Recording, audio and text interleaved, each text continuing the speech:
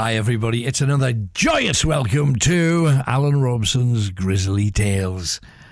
Now, have you ever cut your finger? And the first thing you do naturally is give it a good suck. Now, is this the first step towards cannibalism?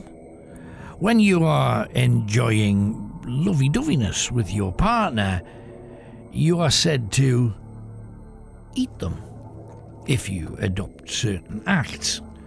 Is that a precursor to the days back before we became sophisticated, when maybe we ate human flesh? Cannibalism existed in Britain, it existed in America, it existed in Europe, Africa, South America, Australia and New Zealand. So, if cannibalism has been everywhere, obviously I've got to take a slightly closer look at it and point you in the direction of just some of the horrific cannibal stories. Now, you might think, oh yeah, but that was years and years and years ago. Even so, Captain Cook from the glory that is Teesside was eaten by cannibals on the island of Hawaii. So even some of our famous folk have ended up getting chowed. So, let's have a look at some of the world's nastiest and most grisly cannibal stories. Now, it is one of the crimes that fills people with the most revulsion and disgust, with the mere thought of someone eating another human being might make you feel ill. As for me, I was once sent a part of a human to eat and microwaved it, and it was kind of porky, frankly, kind of porky. But some people have become infamous due to killing somebody and then eating them. I just asked somebody for a bit and they were happy to let me have some. Here's just some of the nastiest of cannibals. I'm starting off with a guy you may not have heard of. His name was Austin Haroof. Now, he was arrested and the police in Florida said he was making animal noises when they found him at the scene of a double murder in Florida. He was a student there and he murdered and ate the face of the couple of people that he killed in what seemed to be a random killing. He was on his hands and knees, literally chewing cheeks and noses off this couple and making those num-num noises. Police arrived, found him on top of a man called John Stevens, tearing off pieces of his face with his teeth. The police got their tasers out and fired them 3 tasers into this 19-year-old. Didn't even make him stop for a second. Then they set a police dog on him and he kept eating their faces. Now, this is not the worst cannibal story ever, but it is one of the more depraved. Now, there is somebody that we call the Milwaukee Cannibal. You'll know his name at once when I say Jeffrey Dahmer. This creature lured his victims to his flat, drugged them, and while they were still alive and semi-conscious, so kind of knowing what was going on, he would chop them up and start eating them. Often they would see him cutting part of their bodies away and chewing on it. He was a twisted serial killer. He was jailed for murdering 17 young men in America between 78 and 1991. Now, the world, obviously shocked by his crimes, because he was arrested and he was only 30 years of age, and he admitted to committing his first killing when he was only just turned 18 years of age. Bringing them back to his place, drugging them, chopping them up, eating them.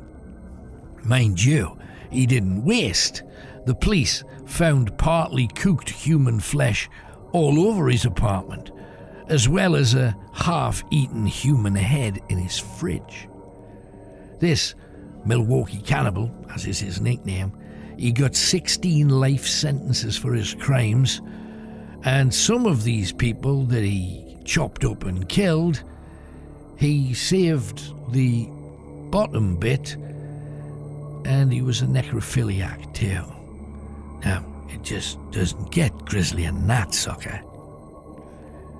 Anyway, karma being what karma is, and if you do bad things will come around to you.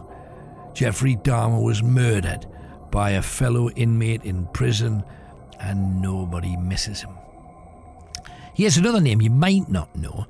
Anthony Morley? Oh, he was once named Mr. Gay UK. Featured in newspapers, magazines, interviewed on TV, like The One Show and stuff like that. And he savagely murdered his boyfriend, a guy called Damien Oldfield, and then cooked him. What Morley did was he slashed his boyfriend, his lover's throat, then stabbed him all over the place. After the pair had watched Brokeback Mountain in bed in their flat in Leeds. Now, Anthony Morley was a trained chef, so when he carved up the flesh, he didn't just carve it up. He marinated it, he seasoned it with herbs, fried some of it with olive oil, and then had it with a few chips. He then stumbled into a kebab shop. Obviously, a human being isn't filling enough, and he was completely covered in blood and just wearing his dressing gown.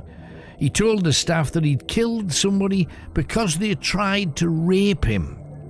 Now, he was already in bed with the man who had made love to him on many, many occasions, and there was certainly no need to even mention the word rape, because if somebody tried to rape you, the last thing you would want to do is eat them, in whatever way you mean it.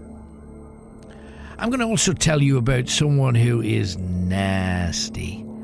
To look at him, you would think he looks just like any other old fella, a codger that you see in the street.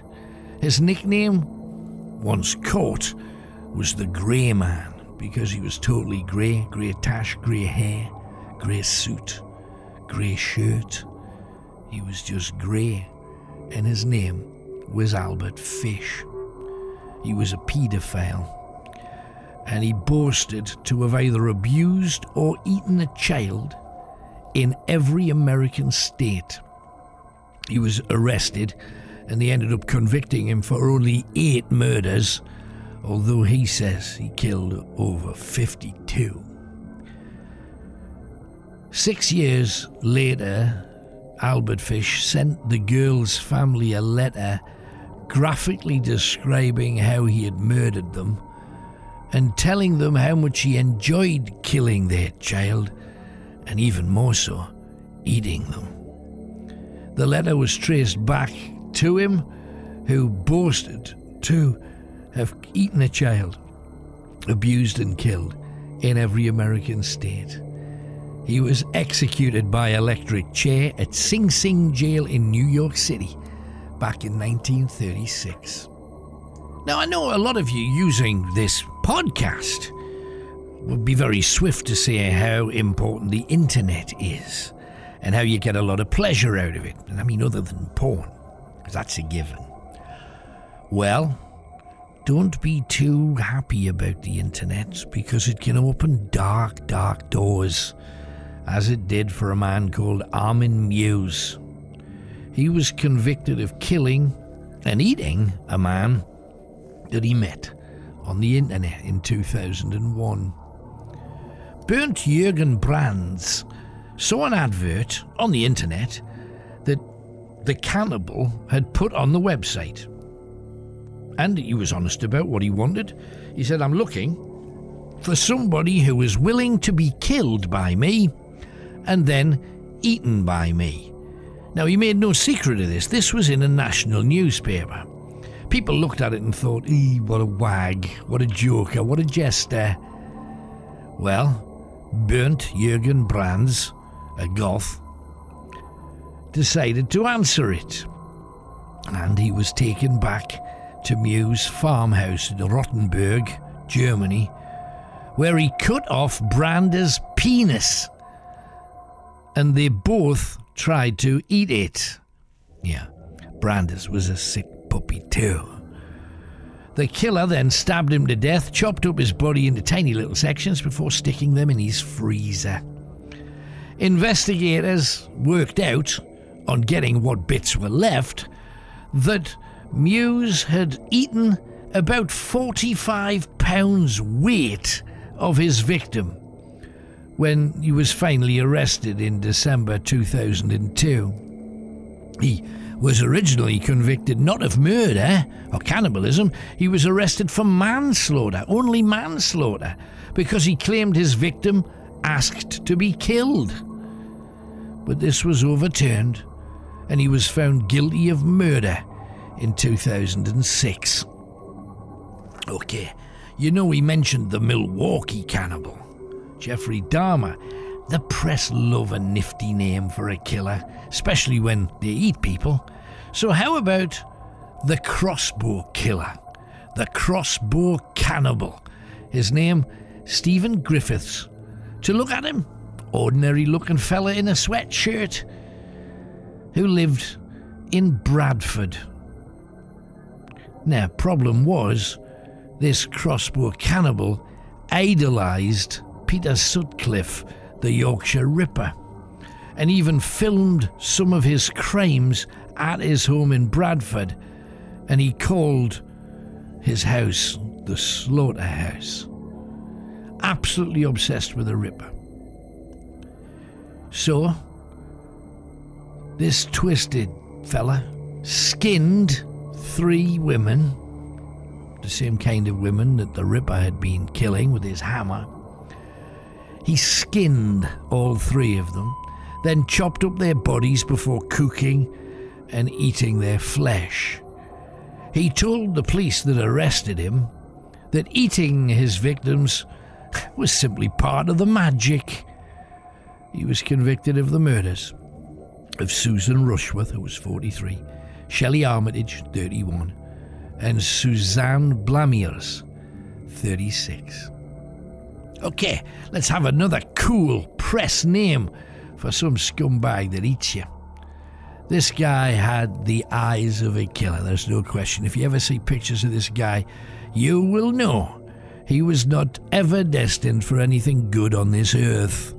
His name was Luca Magnotta, the Canadian cannibal. He sparked an international manhunt after he butchered his gay lover, a guy called Lin Jun.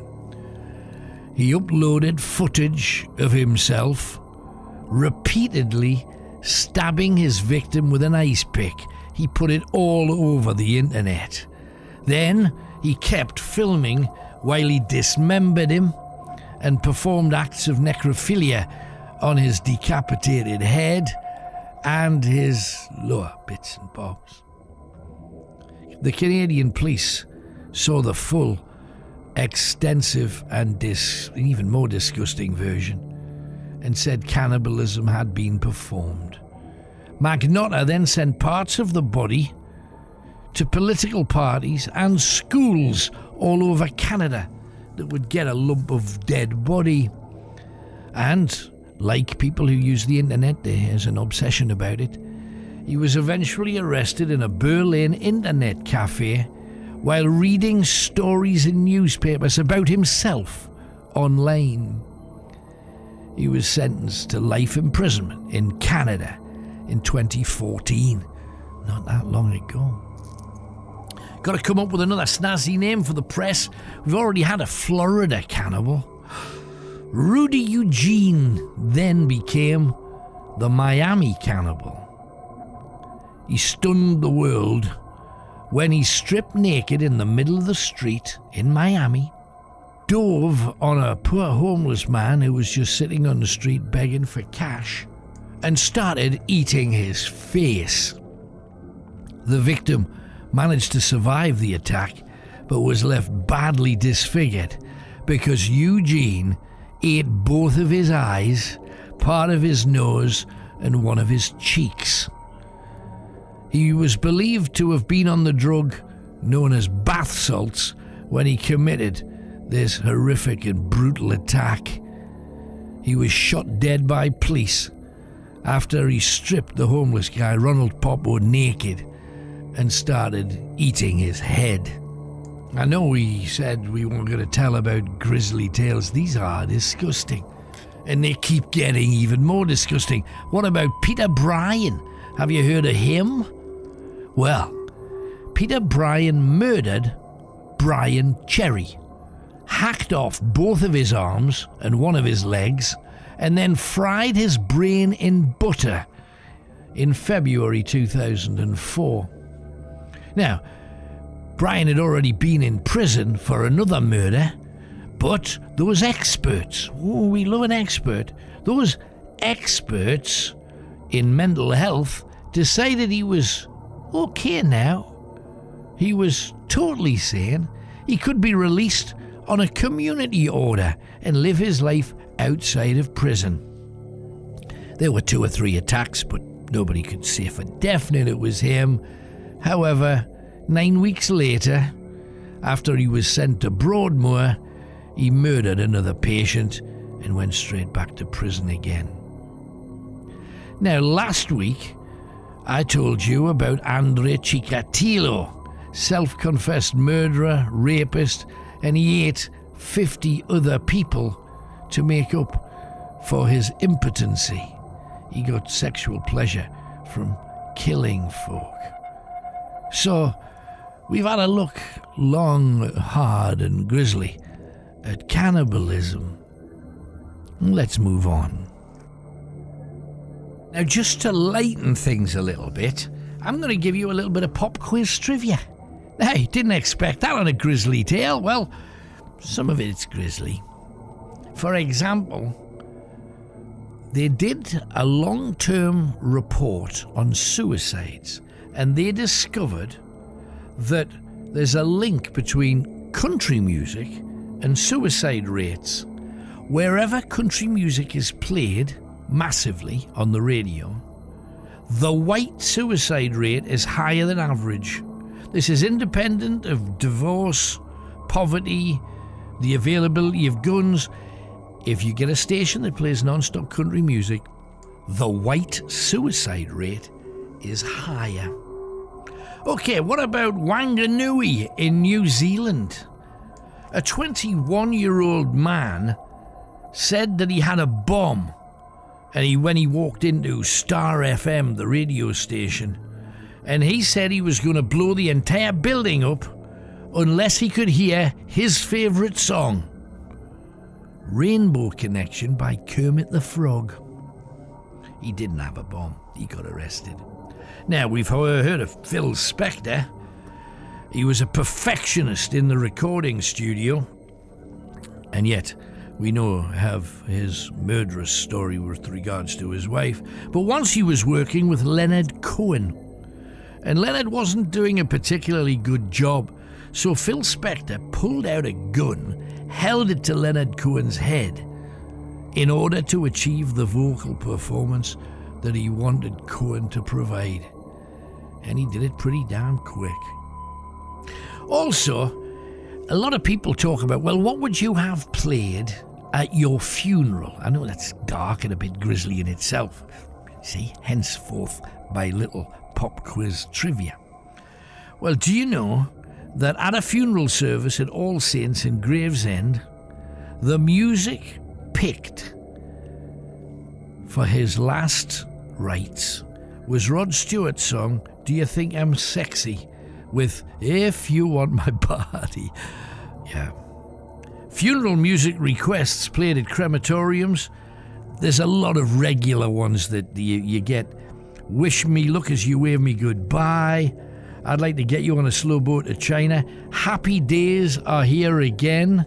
And of course, that Monty Python classic, Always Look on the Bright Side of Life. Now, during the recording sessions for one of my favourite albums, probably many of yours too, Sgt. Pepper's Lonely Hearts Club Band, George Harrison complained to EMI about the studio's hard, scratchy Izal toilet paper. One side was matte, one side was shiny. Couldn't wipe your butt with either side properly. So George Martin made an executive decision, took it boardroom level, and replaced it with soft tissue for the Beatles' bum cheeks. Let's talk Christian. Oh yeah, there's a few Christian radio stations in America, and they've got one in Vevey in Indiana, and it was burgled and set on fire back in 1994.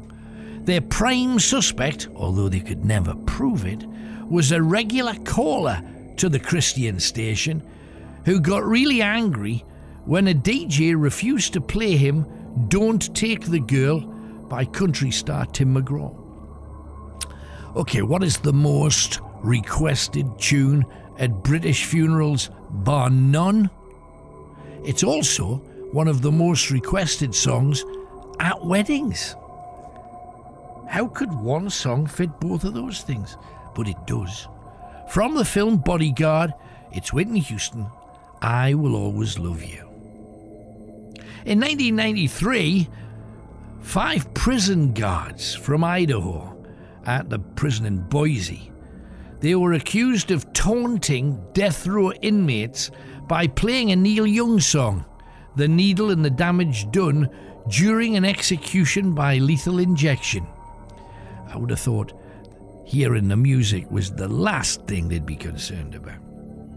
And finally, in September 1996, Sidney Ambrose of Clacton had to have medical treatment after clapping too hard at a Beverly Sisters concert.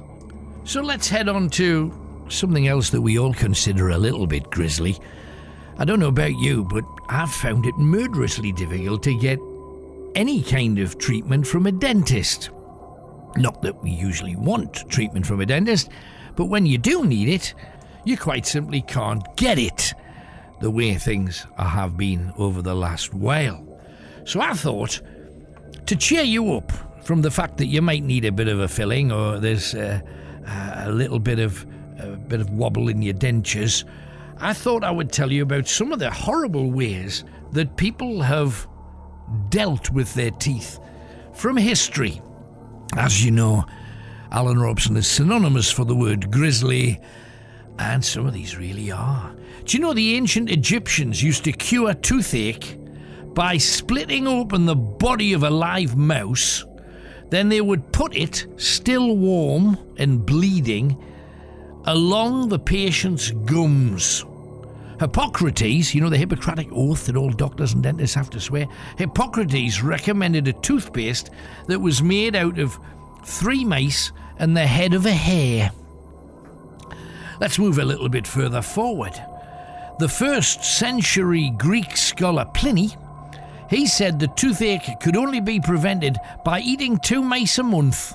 He also recommended pervasive green frogs, the burnt heel of an ox, toads and worms as a cure for your bad breath. I would have thought that would have given you bad breath.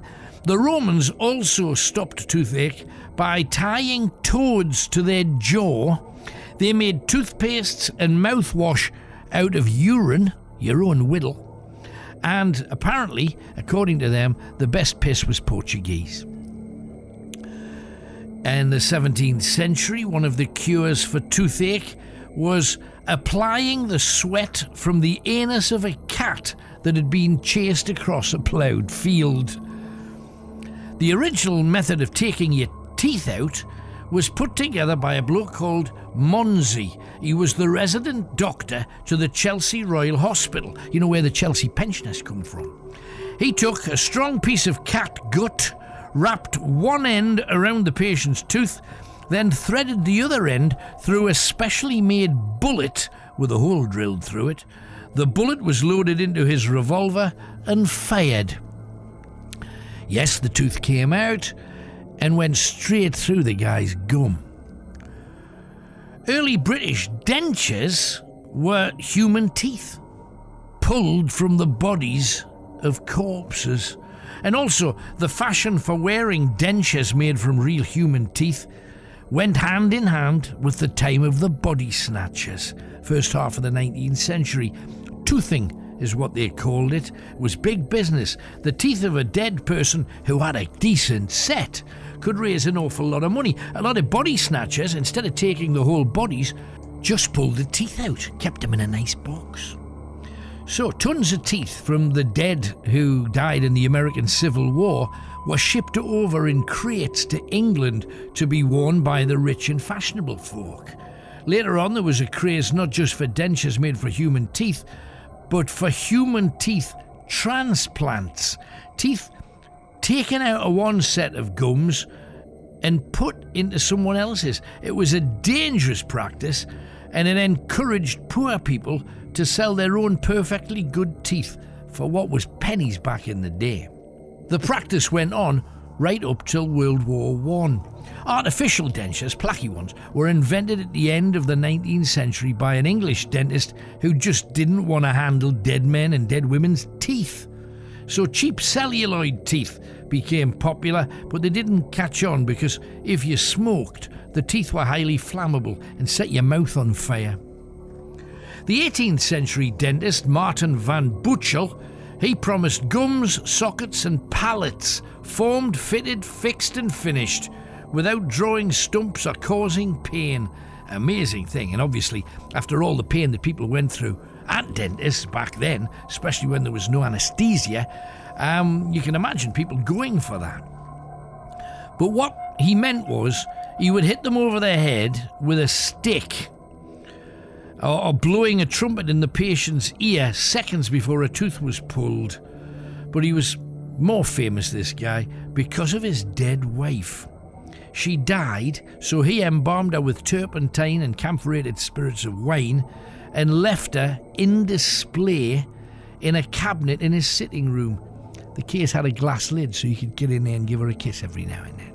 Now, while we're talking about things that we do to look better, let's talk about the curse of the rising brow. Now, we Robsons, we've always had a high brow. We've always combed our hair back, so it makes you look like you're losing your hair or you've got some form of patent baldness. So what about cures from back in the day for people who were bald? Got a few that I'd like to share with you. In 1916, a Viennese professor, Ludwig Steinach, he became famous for claiming that the male vasectomy was a cure for baldness and a loss of virility. Now, the process that was called then Steinaching, I bet it nacht as well, attracted thousands of patients to the professor's clinic, including the very, very famous Sigmund Freud. None recovered their hair, but many were affected by a whole host of serious psychological problems, poor health, and a massive number of them caught testicular cancer. The ancient Egyptians tried to cure hair loss with viper's oil and bat's ears. The Chinese believed they could prevent hair loss by eating rat flesh, raw. In Tudor times, it was believed that dog or horse whittle rubbed into the hair reduced the hair loss. A currently popular Panamanian remedy known as bladder syrup claims to cure baldness, impotence and bad teeth. The medicine is made from monkey bladders, green tea and honey, and it's $4 an ounce. It still doesn't work. Mexicans rub wax extracted from killer bees to cure baldness and hemorrhoids. One simply rubs it into whatever area you're having trouble with. A lot of Norwegian farmers still have a traditional cure for baldness. It's what they've used in Norway since the 19th century. What you've got to do is coat your head with cow dung for 20 minutes twice a week. In the 17th century in England, long before wigs became the fashionable thing, bald men would sew clumps of false hair inside the rims of their hats, a bit like a Jimmy wig, and they used to go out looking like they had a full head of hair. Henry Ford, the founder of the very, very famous Ford Motor Company, always washed his hair in water containing rusty razor blades. He believed that rusty water was in fact a hair restorer. Now, there is no known cure for male pattern baldness, which will leave you with your testes intact, because baldness relies upon the male testicular hormone testosterone. Therefore, castration is the only plausible answer. Now, the side effects of castration includes the loss of body hair, your voice gets higher, and a tendency to get fat, to suffer insomnia, not able to sleep, a weak bladder, meaning you dribble everywhere, and poor eyesight. So is it really worth it for a head of hair? A head of hair? So let's head on to another grisly story, this time from Scotland. It is the story of Black Barony at Barony Castle. And there's always been a darkness since the castle was bought by the Murray family back in 1666. Sir Archibald Murray fought as a loyal soldier for King William II and his queen, Mary II. Now, he was a fine and brave leader, known for his vision and the ability to inspire his men to fight. Yet, fast forward to World War II. Poland had fallen, and many of their soldiers, sailors and airmen fled to Britain, the majority to the northeastern Scotland. The Black Barony, near Peebles on the Scottish borders, was perfect as a Polish higher military school, teaching their senior officers English and the British way of doing things. The castle later became the home of the 10th Armoured Brigade, commanded by General Stanislaw Maczek. At first, the Poles were instructed to get ready for the inevitable German invasion, but it never came. So instead, all over Scotland, the Poles defended ports, beaches, estuaries, airfields, radar sites, and operated most anti-aircraft guns, and they were responsible for the overall installation of barrage balloons. Now, there's one story of Barony Castle. Story of a ghostly soldier who often shows himself to guests, and especially to people living nearby. Over 50 appearances between 1945 and 1970. They believe his name is Peter, believed to be Peter Wozniak, a driver once based at the castle who drove officers around. This Peter was said to have met a young girl in Peebles and fallen in love. Now, despite only basic English, they managed to communicate and decided to get married as soon as all hostilities ceased. Now, the war in Europe was slowly grinding to a halt. Germany had fallen, and young Agnes MacLeish was planning her wedding. However, the regiment that Peter belonged to decided to sign up to go and fight the Japanese, and they all agreed to become part of the British Army. Poor Agnes heard this and panicked. She had already persuaded her dad, a landlord at the main pub, to give him a job. Well, Peter was not going with them. He'd actually decided to stay. And that very night, he stole, the officer's car to pay her a visit, to reassure her. But in his haste to get there, the Jeep burst a tyre, fell in a ditch. In a time before seatbelts, poor Peter was thrown up against a tree, smashed to death and killed. And ever since then, his spirit has wandered around the grounds and the main road leading into Peebles. Now, I know many of you like a really good story from overseas, so let me take you to the Sunshine Island of Jamaica. Around the end of the 17th century into the 18th, when women were usually second-class citizens, used by men, used by society in general, one lady stood like a colossus against that stereotype. Her name was Nanny, Queen Nanny in fact, the leader of a tribe known as the Maroons. The tribe originated in West Africa, where many slaves were kidnapped and brought on slave ships to the Caribbean. She was born into the Asante people, from what we would call Ghana today. She was well known as an outstanding military leader by her people, and also very much by the British settlers, who found no way of controlling her. She led her tribe off the plantations and into the great First Maroon War from 1720, still at war with the British in 1939. She was a tiny woman with piercing eyes, yet her tribe's people believed that she had supernatural powers connected to the god Obia. When the tribe fought, this tiny screeching woman was always in the front with a machete in each hand, always the first to reach the enemy and the last to leave, usually covered in their blood. The British forces despised her because she was an expert at guerrilla warfare. She would never attack any group that she couldn't take, and this would lead to hundreds of British fatalities. The British even decided to enter the jungle in the Central Mountains to try and find and overpower them. Yet these white soldiers in full heavy uniform fell victim to heat stroke, disease, and extreme discomfort with outbreaks of polio, scurvy, and even the plague.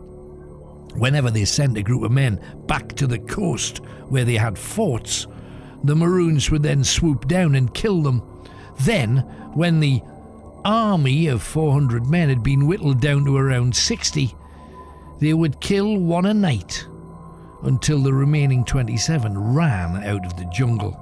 Not only was Nanny an inspirational leader, she taught her people the old ways, the legends, the folk cures, the customs, the music and songs of her tribe, the Maroons. Other groups of Maroons on the Leeward Islands worked out a peace deal with the British in 1739, but Nanny was having none of it, knowing the British always broke their word, as they had with the Native Americans and South Americans.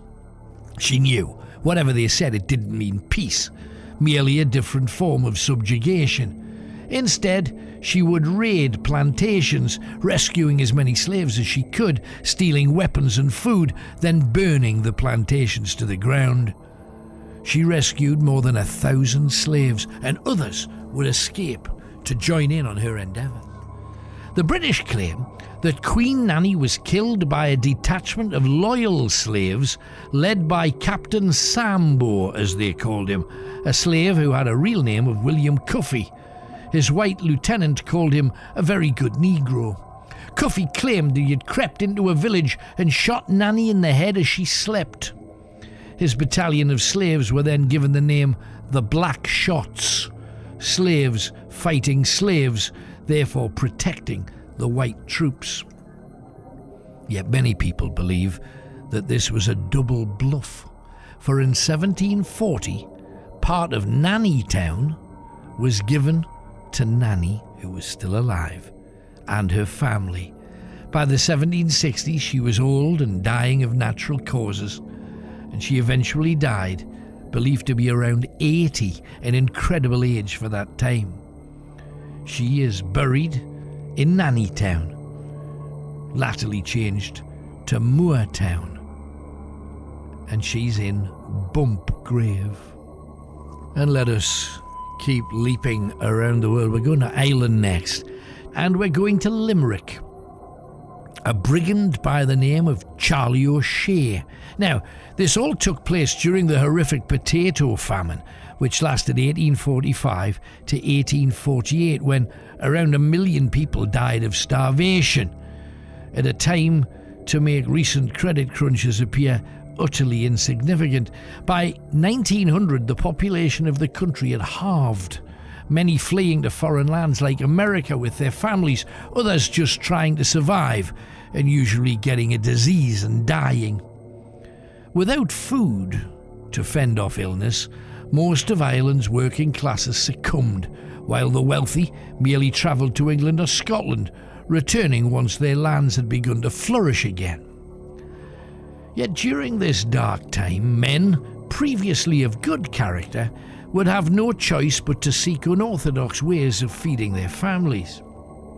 Charlie O'Shea and Keith Milligan were two decent, hard-working farmhands on the outskirts of Limerick, when suddenly there were no crops for them to tend, no crops to grow or harvest, and like thousands of others, they had no way to feed their children or their wives, some of them already suffering with pneumonia.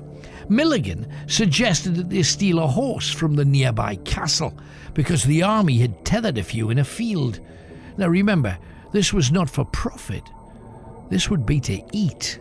They selected the biggest, fattest creature and in the night led it away, leaving a gap in the hedge so it could look as if the horse had just wandered away. And for a week and a half, both families ate well, and O'Shea's wife Deirdre began to recover from the very thing killing thousands.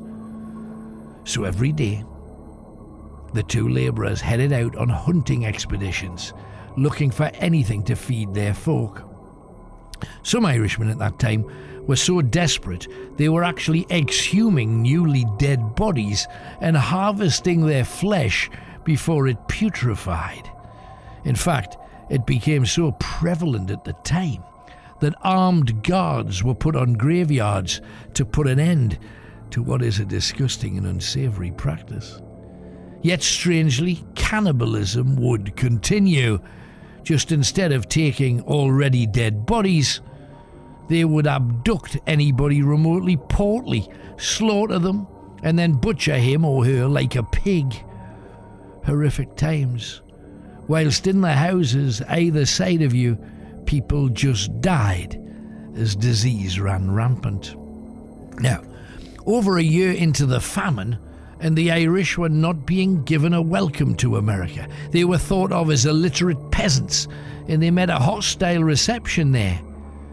Yet the Milligan and O'Shea families were well and fed. They had stolen horses, trapped anything that crawled or hopped.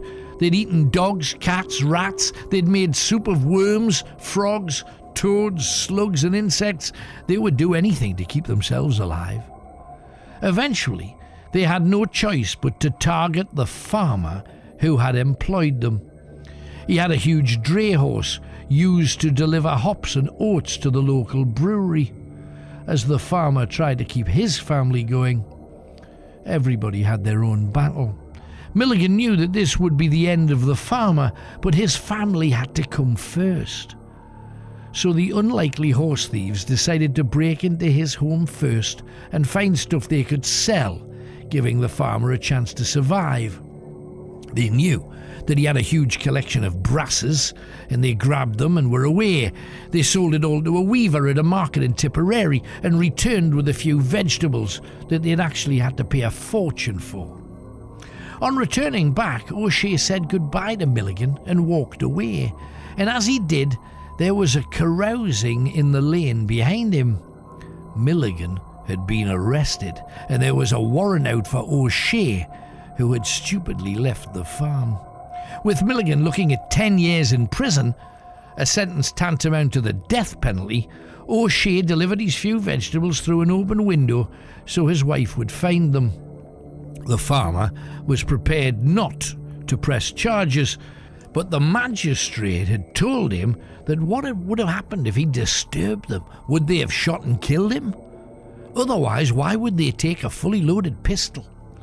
Now, Deirdre swore that, to the best of her knowledge, her husband was over the hills and far away by now. O'Shea thought carefully where he could hide, and finally thought that no one would even be looking for him at Milligan's house. Milligan had already been arrested. He had a few carrots and a turnip that he'd been eating, and he took it to Olwen Milligan to cook for her bairns. The courts had declared that anybody helping these thieves would be sent to prison with their entire family, so they mustn't find him there. He stayed in the cellar of her house for almost 3 weeks, when he and Olwen began having sex, both missing their partners and realising that death could soon be for both of them. Around then, the children fell ill and a doctor was called, and O'Shea knew he'd have to go. Despite their lustful tryst, he deeply loved his wife and wanted more than anything to see her again, even if it were just one more time. So that night, after a passionate goodbye from Olwen, he crept around the back streets of old Limerick and from a corner stared at Deirdre there in an upstairs window. In the candlelight she seemed to shine as he edged closer and closer to try and attract her attention. Little had he noticed that an old soldier positioned nearby to watch for O'Shea returning had spotted him. He'd already sent a young boy off for the soldiers as the snow began to slowly fall. It was a bitter cold night, and the thought of holding his wife just once more was worth risking everything. So he darted out of the shadows, running along the back lanes towards that shining figure in the window, and just as he reached the locked back door, he was just plotting to climb over it when two strong arms pulled him back. He begged the men to let him see his wife, but they refused, saying that if she had been the one helping him, she would go to jail too, and the children. So they marched him down to Limerick Station House, where they offered to cut his sentence in half if he told them who had helped him. Now, this was the difference between a chance of life or certain death, but he dare not say that he'd spent it in the arms of his best friend's wife. It would destroy his wife, and it would also send Olwen and her children to jail, and Keith would be appalled. So as far as he knew, the secret would die with him in that prison.